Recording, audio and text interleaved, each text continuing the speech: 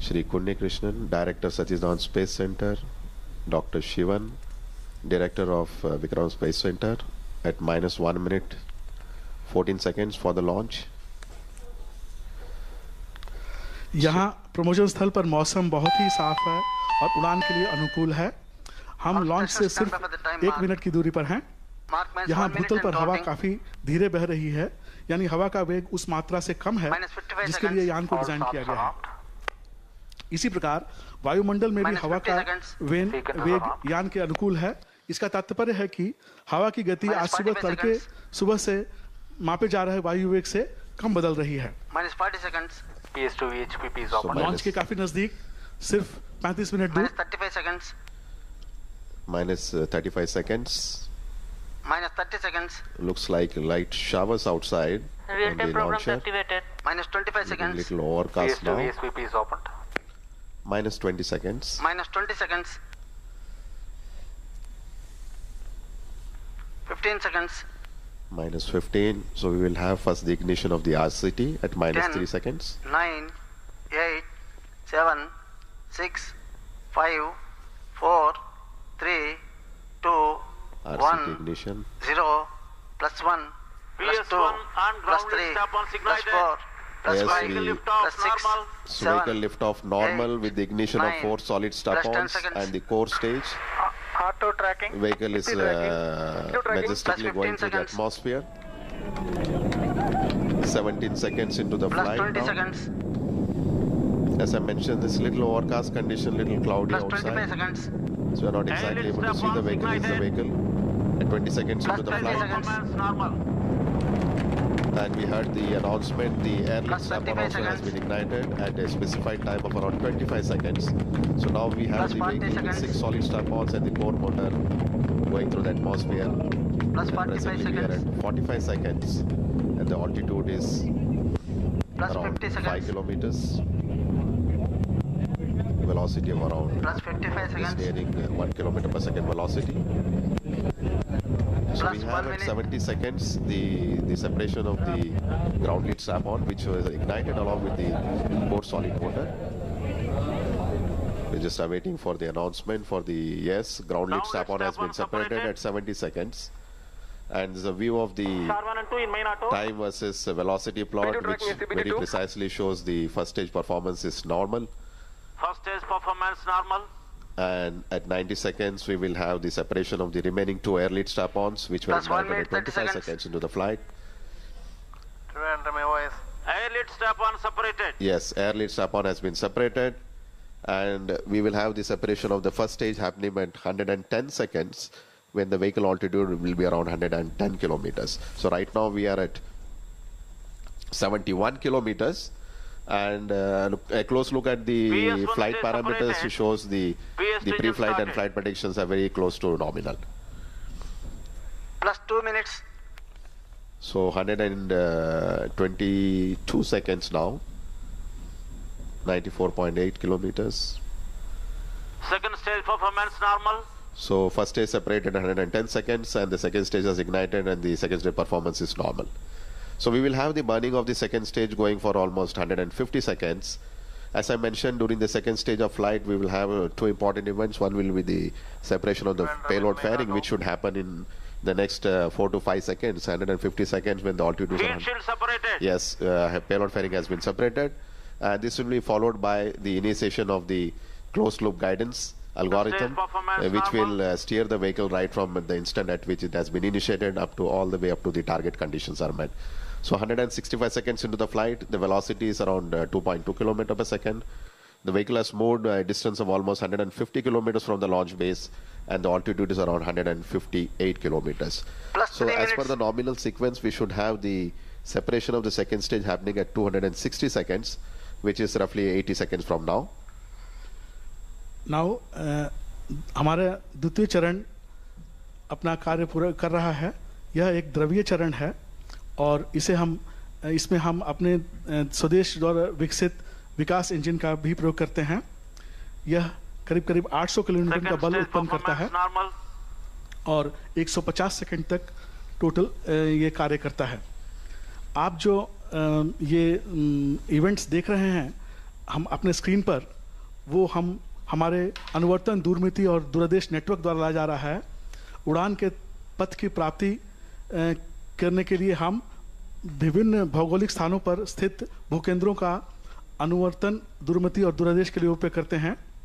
PSLV C36 के उड़ान के दौरान हम श्रीहरिकोटा, तिरुवनंतपुरम और मॉरिशस भूकेंद्रों का उपयोग करेंगे। रॉकेट में लगे एंटेनाओं के माध्यम से रॉकेट के पथ और स्वास्थ्य की जानकारी ये भूकेंद्र प्राप्त करते हैं और यह जानकारी वास्तविक काल में श्रीहरिकोटा प्रेषित की जाती है। इन्हीं प्राप्त जानकारियों को हम रॉकेट के उड़ान के समय आपको दिखा रहे हैं। हम बहुत ही नज़दीक हैं द्वितीय चरण के पृथक्करण और तृतीय चरण के प्रज्वलन के पास। So 263 seconds, and we just heard the announcement. The second stage of the PSLV C36 has been separated at an altitude of around 290 kilometers, and third stage has been successfully ignited. As you are aware, the third stage of the rocket is the solid stage with 7 tons of propellant, will burn for nearly 110 seconds. Normal. And after the burnout of the third stage, it will continue to go together with the fourth stage till the thrust of the third stage totally dies down. And after that, the third stage will be separated from fourth stage, followed by the ignition of the fourth stage. So we are at 300 seconds, and if you look at the flight parameters, which is basically the velocity on the y-axis, and on the x-axis we have the time scale. The red curve shows the pre-flight, and the green one is the one which we are getting the telemetry from the launcher as in the flight. A very close match with respect to the pre-flight and the flight parameters that we are achieving in the flight now. So 320 seconds, and vehicle is at an altitude of 360. The RESOURCESAT 2A mission being a 817 kilometer sun-sync orbit, the trajectory is a little bit steeper than the usual missions that we had earlier during this year, which is in an orbit of around 500 kilometer, where the satellite has to be ejected around that altitude. Normal. And this mission being 817 kilometer, the trajectory during the second phase of flight itself is little bit steeper now. So 350 seconds and 5.2 kilometer velocity. Maybe we'll anytime hear the burnout of the third stage, followed by a coasting of nearly 6 minutes. 144 seconds before we have the ignition of the fourth stage. So nominally, after the burnout of the third stage, the separation should happen at 520 seconds. So we are roughly at 375 seconds. View of the Mission Control Center, some of the executives, Chairman ISRO, having a look at the flight parameters and the performance of the third stage in the flight. All going nominal, and as per the pre-flight preparation, the PS3 separation should happen at 520 seconds at 620 kilometer altitude with a velocity of around 5.7, and the PS4 ignition should happen immediately 10 seconds after that. So almost 400 seconds of flight with a velocity of around 6 kilometers. And the final injection velocity that we are looking at is around 7.5 kilometer per second when the RESOURCESAT 2A reaches into a orbit of 817 kilometers. Plus 7 minutes.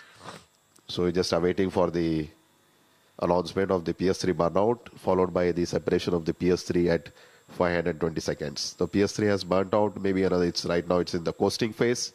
During the third and fourth stage, in the next 100 seconds, we will hear the announcement for the separation of the third stage from the PS4. उड़ान से 440 second बीत चुके हैं।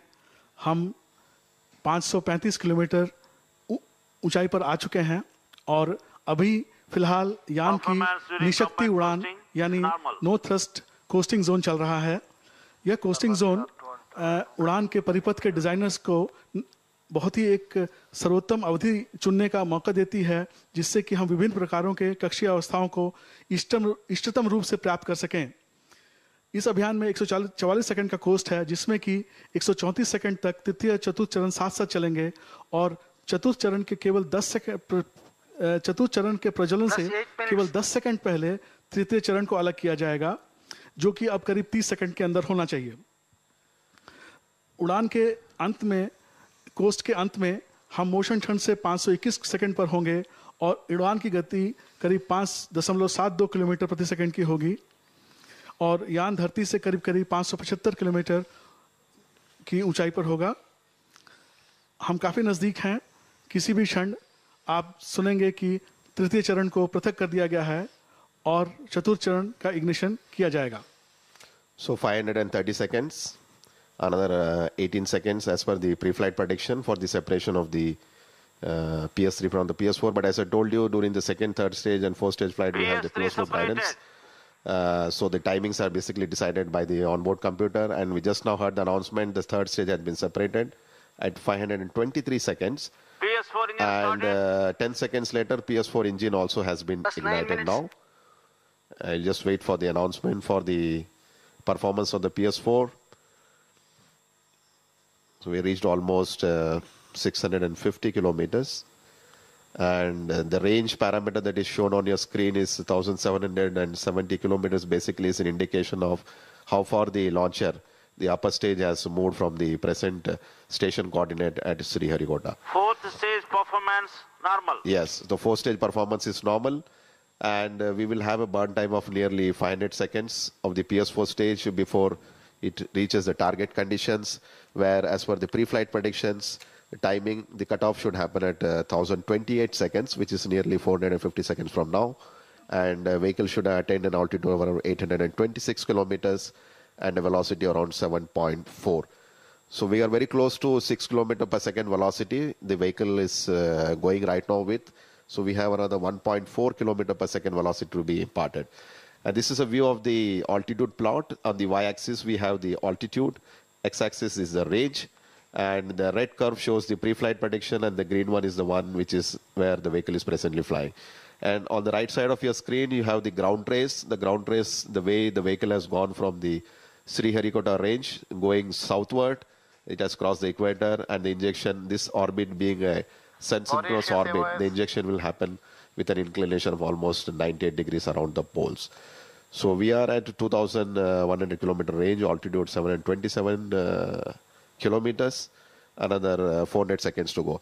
Just a quick update of some of the major highlights of this C36 mission. As I mentioned, the RESOURCESAT 2A is the primary passenger, and there are no secondary co-passenger as such in this mission as far as the international customer satellites are concerned. The major reason being the altitude being too high, in the altitude of around 817 kilometers, which is generally not the preferred orbit as far as the smaller nano satellites are concerned. So we have utilized this opportunity to fly some of the payloads which are developed in-house within ISRO. And if you look at some of the changes that has been done, basically is one important change as far as the launcher is concerned is the induction of the remote umbilical filling of fourth stage of rocket, thereby providing a better safety feature and also advantages in terms of time saving of the overall launch phase countdown. As I mentioned, we had only 36 hours countdown even for the PSLV XL vehicle here. So view of the mission control center, almost 700 seconds into the flight, maybe around 300 seconds to go. The second aspect is the secondary payload in this mission is the several newer avionics packages are being carried in a piggyback mode, basically for demonstrating its flight performance.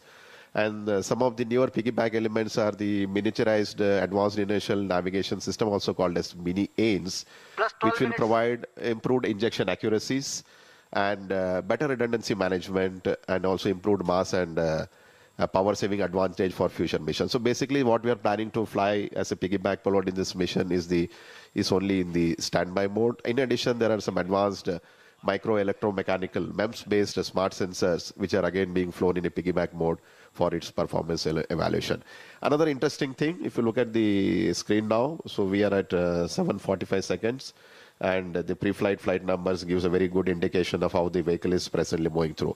Another interesting feature in this mission is the induction of 5 video imaging cameras. You know, generally all the staging events where we have the separation of maybe it's a separation of the strap-ons or the first stage, second stage of the satellite, it's always very interesting to capture these images from space. So we have inducted 5 video imaging cameras for capturing the rocket stage separation events, namely the strap-on, first stage, payload fairing, second stage, third stage, and the satellite separation.